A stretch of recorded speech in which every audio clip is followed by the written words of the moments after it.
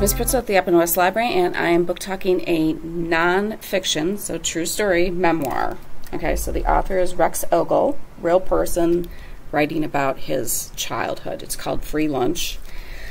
Okay, so Rex Ogle, this is the first of 3 so far biographies written. A memoir, just so you understand, is usually a shorter part of a person's life, not like trying to capture the full view.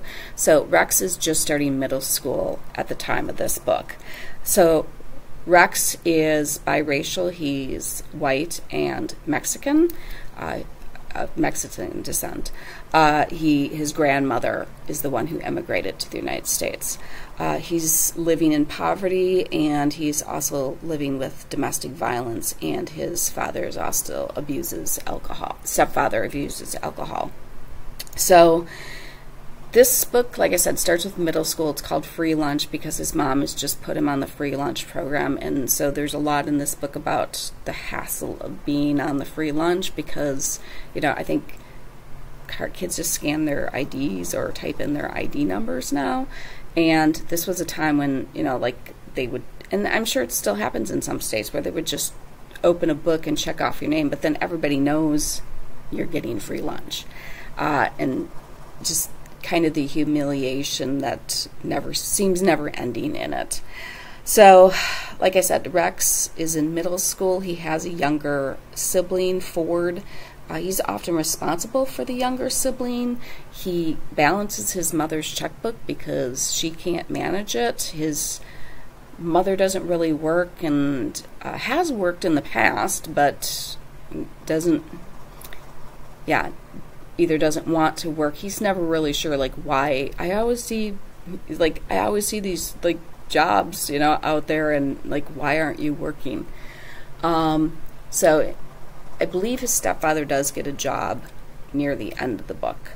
Like I said, his stepfather is physically abusive to him and his mother, but his mother is also verbally and physically abusive to Rex, as well as to the stepfather.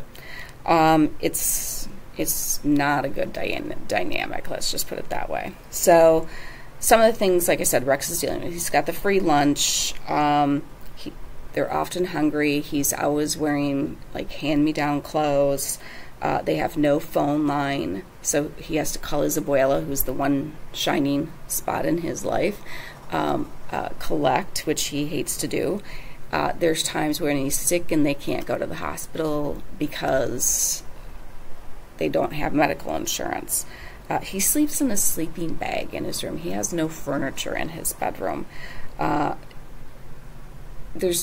It's just, like I said, I've been wanting to read this book for a while, but I knew it was going to be a little traumatic to read it.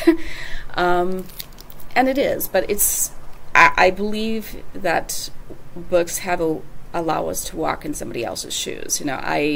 Most people don't advertise things, and it gets me into the head of somebody who's dealing with poverty, abuse, and just a very difficult family situation. And I'm so glad I finally did read it. And one of the reasons I did is because it's pretty short. Now, we got a black line through this. It's because one of the other libraries had extras. So I'm like, I'll take another book of his.